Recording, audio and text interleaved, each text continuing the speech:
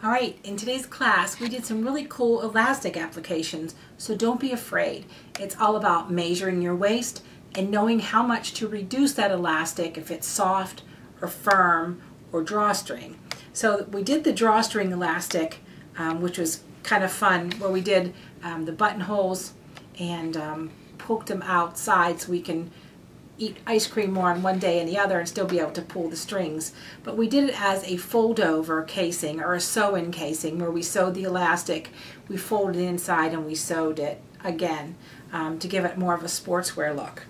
Our shearing elastic was done with the super soft elastic with little grooves in it to shear onto, and it's great for women's garments or home dec, just super easy. And this is a flat application where we can just fold, sew this piece of elastic in our side seam, and it's not going to add any bulk. Our cute little toddler skirt here was actually a casing where we folded the fabric to the inside and we stitched the top and the bottom with our little trick here along the edge, and of course our little ribbon to tell the front and the back. So elastics are a lot of fun, and there's an easy way to make them look professional, because the more you know, the more you sew.